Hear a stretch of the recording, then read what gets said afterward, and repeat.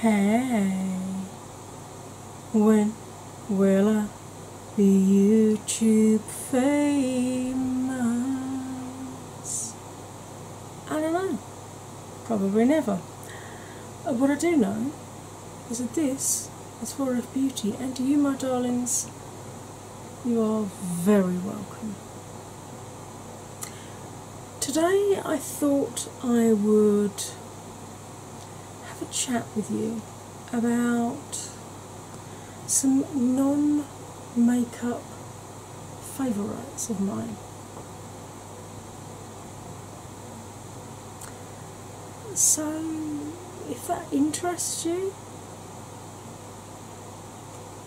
as I've said for some considerable time now, and oft hear echoed elsewhere on less imaginative channels, and as Sammy the Slothstraw recommends, grab a drink,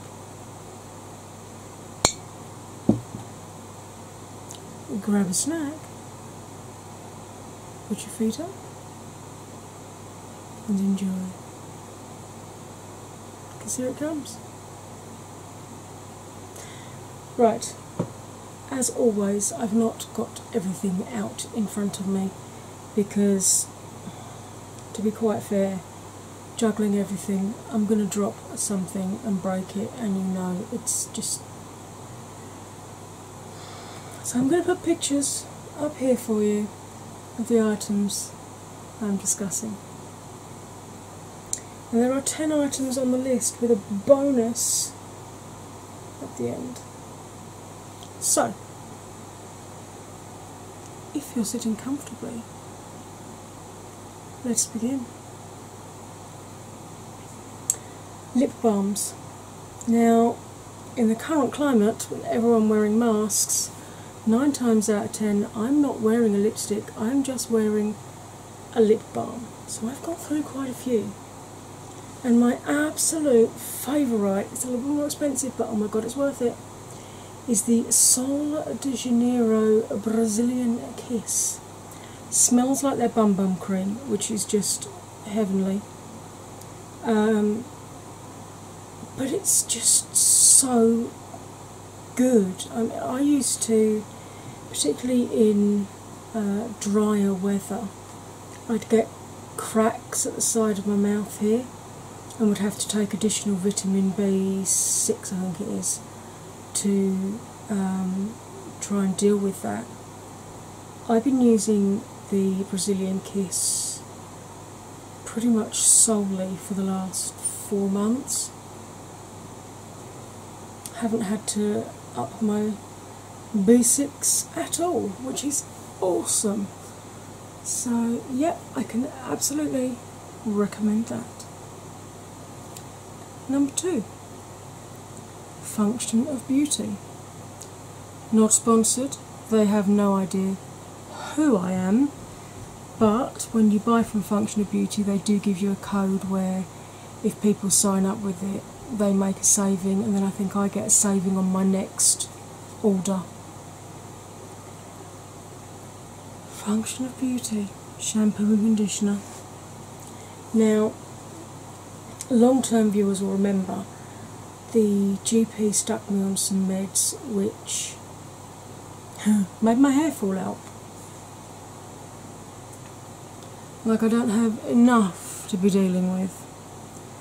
And my hair really struggled. Once I'd come off of those meds, my hair was really struggling still to try and get back to some kind of normality and to look good. I mean, at the moment I'm having my hair went flat, man, I hate that, so I think I might just, there we go, cover the flat hair up with a cowboy hat. Marvellous.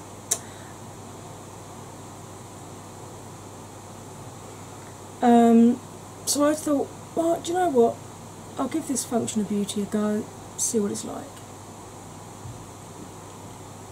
Literally within, because I wash my hair sort of 2 or 3 times a week, literally within a week and a half, my hair was looking healthier. I've been using it now for about 8-9 months, and my hair is probably the best condition it's ever been in. It's growing. I have to cut it so much more often because it's growing so much quicker, and the only thing I can put that down to is that shampoo and conditioner, because that's the only thing that I'm doing differently. So yeah, love it, crack on. I think the discount's listed below, if not give me a nudge. Right, toothpaste, because as you'll know if you're a regular viewer, I'm currently struggling with my teeth because my dentist went all private. I was in the process of trying to find a new NHS dentist when COVID hit, and now none of the NH dentists are taking on anybody new because they're trying to clear the backlog from when they were locked down for 5 months. And the meds that I'm on weaken your teeth. So it's really, really important for me to have a good toothpaste. Something which really effectively cleans my teeth, gets rid of the plaque, leaves me feeling fresh, gives me nice breath. Really important. But I also have the issue that most toothpastes are very strongly flavoured with mint.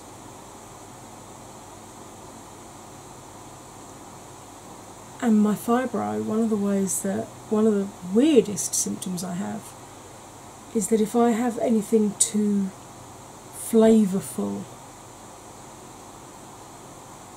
too far towards the back of my throat, shall we say, make your own jokes up there, folks, it stimulates my gag reflex. I've had to go down to using a child's toothbrush because the head is smaller, so it irritates the back of my mouth less than an adult toothbrush does. But I found this toothpaste in Superdrug. It's their coconut flavoured one. It has got a hint of mint, but it's more coconut than it is mint. And it's whitening as well, which is great. Not that you can really tell with this particular lipstick, because this particular lipstick really pulls out any yellow that you have in your teeth, and being a coffee drinker. But I absolutely love this toothpaste. Every time it's on half price I stock up with about 7 or 8 tubes of it. I've got loads of them in my medicine cabinet at the moment. And it's really nice. The other good thing is that obviously you brush your teeth before you go to bed, so you're tired and you're sleepy, and then you brush your teeth with mint and you're wide awake again. Not with that, because you're brushing it with coconut, which is much more soothing and doesn't tend to jerk you awake quite as much as a stimulating mint does.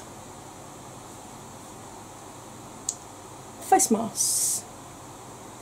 The one that I'm using at the moment that I'm finding is working best in terms of clearing up mask breakouts that I'm getting is this one. Again, it's from Superdrug, and it's like a mud mask, but it's coffee.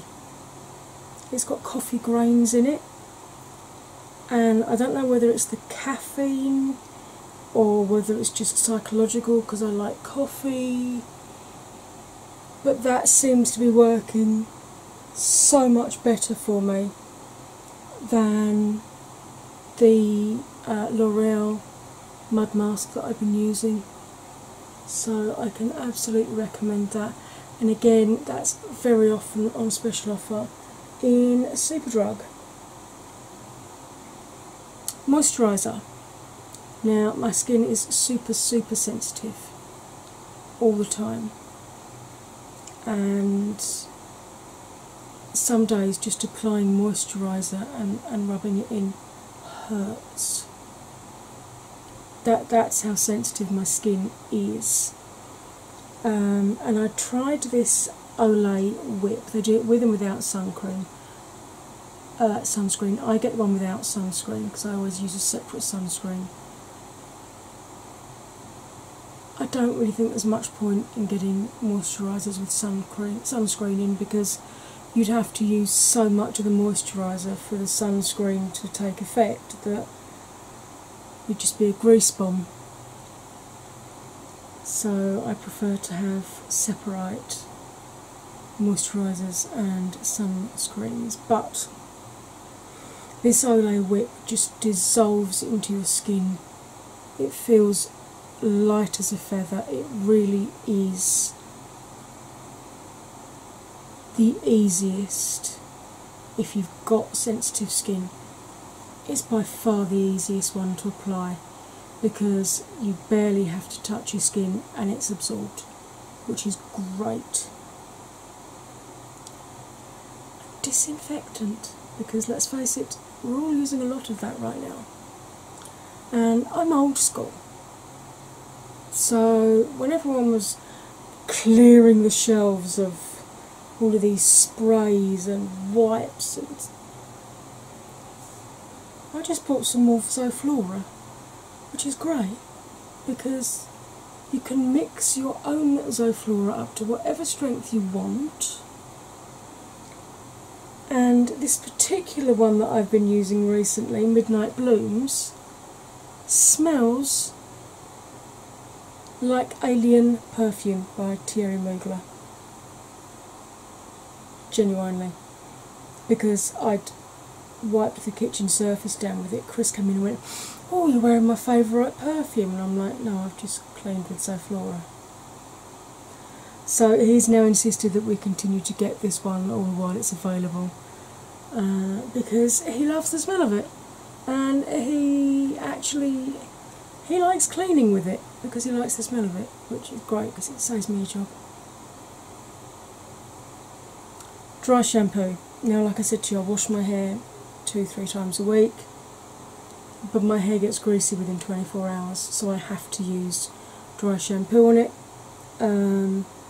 I've tried a lot of different dry shampoos. The only one which I know I can guarantee, even if I'm a bit too close and I get like a white cast on my hair, it'll brush straight through and straight out. Soaks the oil up, leaves my hair looking good, leaves my hair smelling nice, is the Batiste. Just to prove the point, this is my favourite scent as well, the tropical one. Coconut and Exotic Tropical. It's got flamingos all over it, which... lovely. So yeah, if you need to use a dry shampoo, that's the one I go for. They've got a lot of different scents. They've got an unscented one. They've got one which is designed for deeper hair colours like brunettes. So you definitely don't get the white cast. The only thing to watch with that one is the powder is tinted brown. So if you don't aim too well, you can look like you've got a smudge down your face. And if you run your fingers through rather than brush it through, you'll definitely have to wash your hands afterwards. And your brush. But as I said, if I do get a bit too close with the Batiste, the white just brushes straight through anyway and comes straight out, so awesome. Okay, sunscreen. I use two different ones. I have one that I use for my body and one that I use for my face, because obviously the skin on your face is different to the skin on your body, and also on my face I'm going to usually want to be applying some kind of makeup, even if it is just concealer and powder, so I need something that's going to absorb well and not be greasy and sticky and repel makeup. So for my body I use the Riemann's P20. That's available in SPFs 15, 20, 30 and 50. I used to use 20, I now use 30. I would recommend the minimum sunscreen you use is a 25. What I like about Riemann's is I used to use this when I used to go on tour for work with the Legion. So I've got a hair and it's sticking right to my lashes and I can feel it, but obviously I can't. There we go, it's a grey one, I'll pull it out. I used to use this when I was going on tour with the Legion because I knew that I could apply it in the morning and not have to worry it would cover me all day. Obviously if I had the chance I'd reapply at lunchtime. 9 times out of 10 I didn't have that time, I was too busy working. So Riemann's was the one sun cream that I knew would work for me 8 hours, 10 hours solid. And trust me, my skin goes from white to lobster and back to white again. It does not tan. When I use that, when I'm in the continent where it's dry air rather than humid air, I can actually get a little bit of a tan. I know. The one that I've used for my face just recently and that I'm really quite liking is the Ren Clean Screen Mineral SPF. It's a mattifying broad spectrum and it's SPF 30. So I really like that. I wash, moisturise, SPF, and then go and brush my teeth, get myself a drink, get myself settled down, by which time my SPF has sunken in well. Then I apply my antiperspirant primer over the top, pop my Crown Pebble eye primer on, and then start filming or start applying makeup. And my favourite biscuit, because when I was writing this list I was eating biscuit. My favourite biscuit is the custard cream. 2 biscuits with a custardy, creamy, soft centre. I like to eat them separately. I like to pull them apart and eat the bit without the cream on and then eat the bit with the cream on, because then I feel like I've had 2 biscuits and not one. Psychological. It works. And number 10 on my list, my favourite deodorant. Now, I have proper struggled since having fibro. My skin hates deodorant. I tried so many different deodorants, from drugstore right the way through to expensive. I tried stick deodorants, cream deodorants, spray deodorants, liquid deodorants, cream deodorants, powder deodorants. I tried everything. The only deodorant that I can wear every day without it irritating my skin and causing blisters in my armpit, yes, that's how badly my skin was reacting to most antiperspirants and deodorants. The only one I can use is Native, and again it was one of those, like with Function of Beauty, not sponsored. I don't know if I've got a code for Native or not.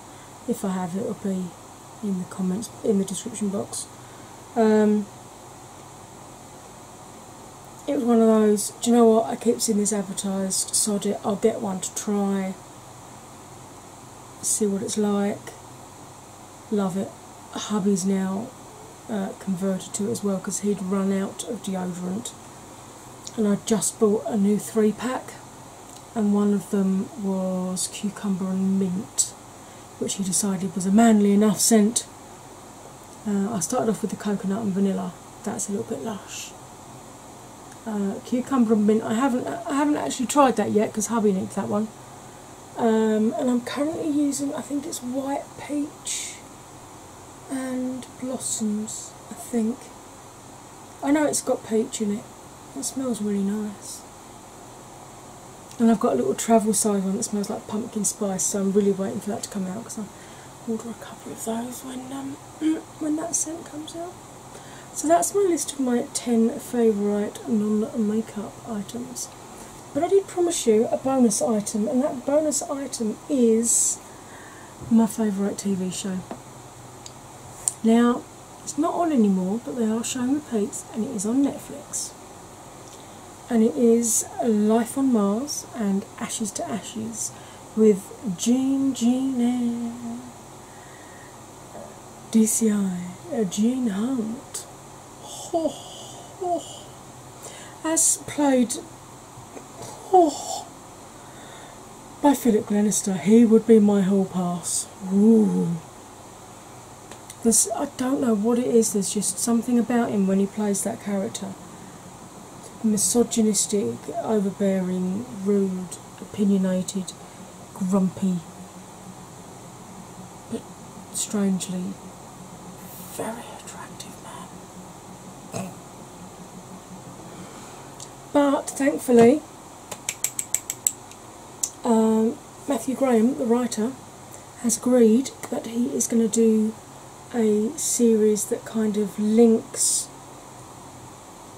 because Life on Mars was set in the 70s, Ashes to Ashes was set in the 80s, which is great. Born in the 70s, grew up in the 80s. The music, just the soundtrack for those two, I was having to keep rewinding the show to watch again because I was too busy singing along to the sound. They're doing one now which is going to link the two series and apparently be in modern day as well. And again, taking a David Bowie song title as the title of the show, it's going to be Lazarus.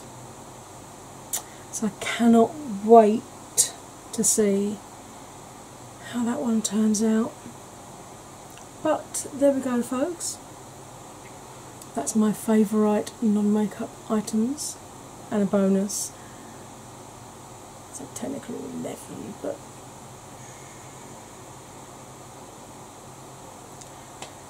if you want to do this tag, I would love to see you do it. I don't know if anybody else has ever done this. If they have, let me know and I will by all means mention it in my description box. I don't remember seeing this anywhere, but like I said, fibro brain, I forget who I am half the time. No, I'm not quite that bad, but you know what I mean. Right, my lovelies, I hope you enjoyed this, including the sudden addition of my cowboy hat.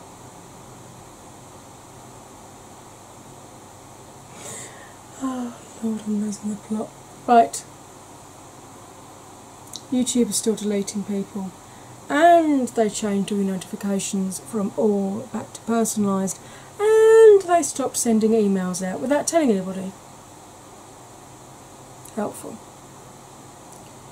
So in the hope that they'll change it back again in a fortnight without telling anybody, please double check you're still subscribed, please double check your notifications are on and still say all.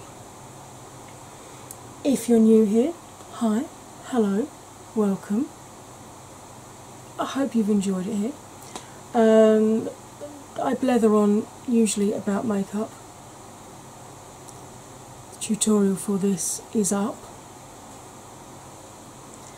I do mainly coloured makeup, but I throw the occasional neutral one in just to keep people on their toes.